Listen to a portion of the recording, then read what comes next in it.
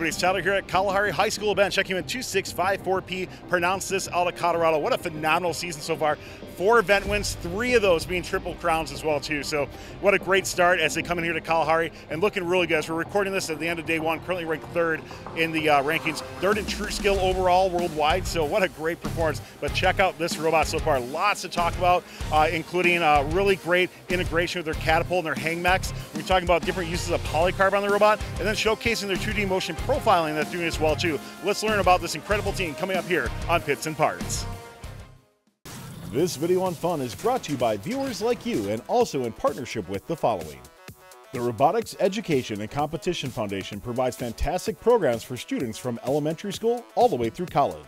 These include VEX, aerial drone competition, online challenges, JROTC, girl-powered, scholarships, certifications, and so much more. To discover these exciting opportunities, visit recf.org and get connected. Discover how Kettering University students engineer their success with Kettering's amazing co-op employment programs where students earn great pay and gain valuable experience. Those accepted into Kettering University can apply for a robotics scholarship, providing up to an additional $5,000 a year in tuition assistance. Head on over to kettering.edu/vex to learn more and apply. Luke, let's start off on this robot talking about your catapult and your climbers. I love the integration that you're bringing, and you're actually doing 2 climbers integrated in one as well too, which I think is really cool. Tell me about what's gone into it. When did you start implementing it, and how has it been working out for you? Yeah, so we have this puncher right here. We have a high-strength shaft running across, covered in mesh. That just swings back and hits the tri-balls up like this. And we actually have a distance sensor right here that senses when a tri-ball is in front of it, and so it's primed like this throughout the match. If ever we have to match load or during skills, we will just put a tri-ball here and it'll shoot. Alex can show you here.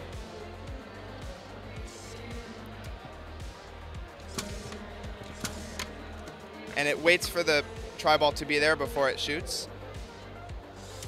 And we actually have a passive hanging mech that pops up when we lift this blocker that we have, and we will drive up onto it. This rides up the pole, and then we hang on this right here. It's like a transformer coming out almost, by the way, with that whole folding out mechanism. When you're looking at from a match strategy standpoint, at what point do you say, hey, we wanted to integrate all this into one package? And when did you make this change? Is this something you've had all season? We actually just added the hang mechs on the side here for the barrier climb.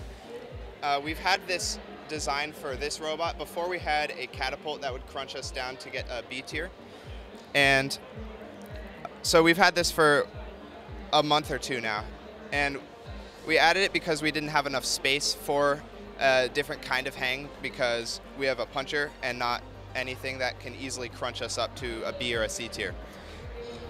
One thing I'm going to ask you with the sensor on your robot for the puncher as well too, is there more of a delay by having something like that versus just like an auto cycle or something like that? There is no delay at all. It runs at 133 RPM, and when it senses it a little bit farther away than when we place it on, so it starts to pull back as it's coming.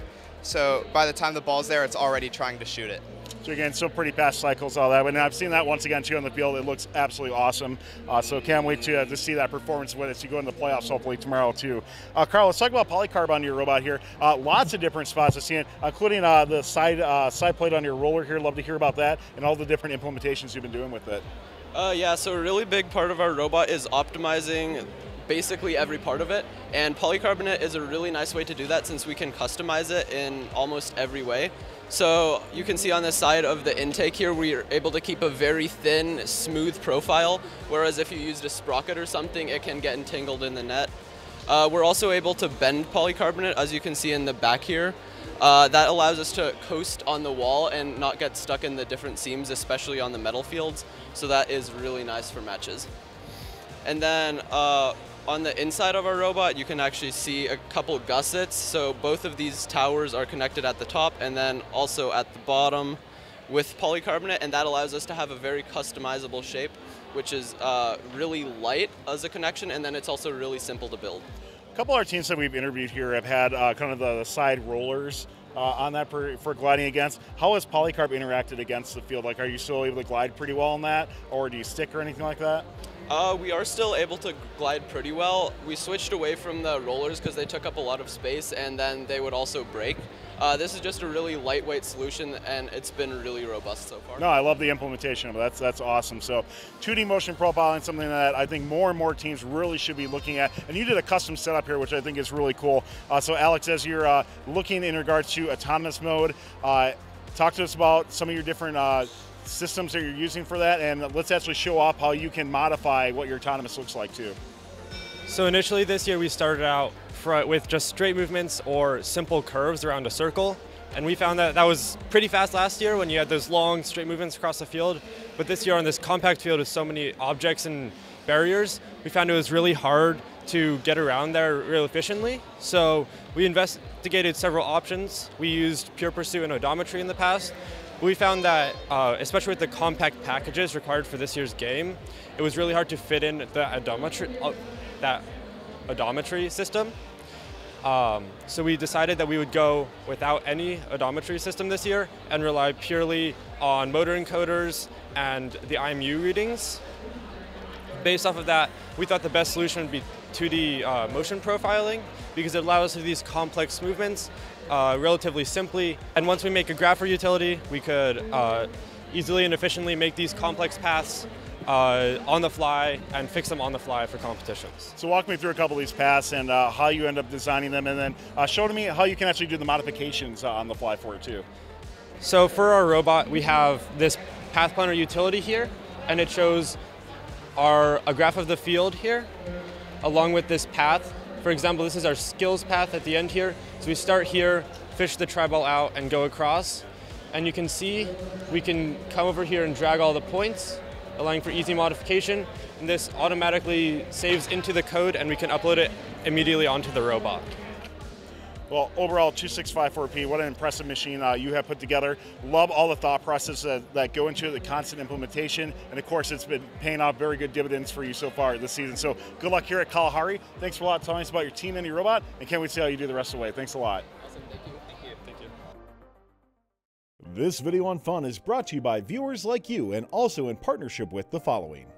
The Robotics Education and Competition Foundation provides fantastic programs for students from elementary school all the way through college. These include VEX, aerial drone competition, online challenges, JROTC, girl-powered, scholarships, certifications, and so much more. To discover these exciting opportunities, visit recf.org and get connected. Discover how Kettering University students engineer their success with Kettering's amazing co-op employment programs, where students earn great pay and gain valuable experience. Those accepted into Kettering University can apply for a robotics scholarship, providing up to an additional $5,000 a year in tuition assistance. Head on over to kettering.edu/vex to learn more and apply. Don't forget to like, subscribe, and ring the bell to stay up to date on our new videos. Keep the conversation going and provide your input to our content. Most live shows can be found on the First Updates Now YouTube channel, live competitions at twitch.tv/firstupdatesnow, and join our Discord at discord.gg/firstupdatesnow. Check our other social offerings on TikTok, Instagram, Facebook, and Twitter.